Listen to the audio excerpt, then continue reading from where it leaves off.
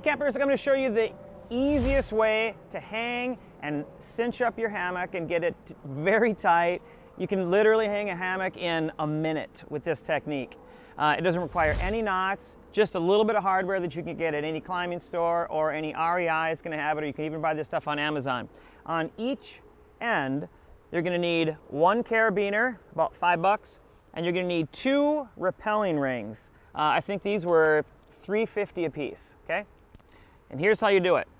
You're going to come in through both rings, tighten it up a little bit, come back over the top of the rope, make a little bit of space in the rings, and then you're going to come back through just one of the rings. And what that does is creates a little pinch on that. So when I pull this, check it out, I can pull this super tight. I can pull this as tight as I want. And this other rope here is never ever going to pull back in the other direction.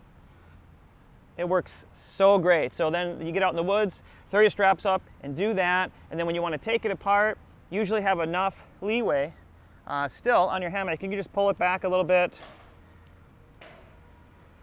And then you just get this rope out of the middle.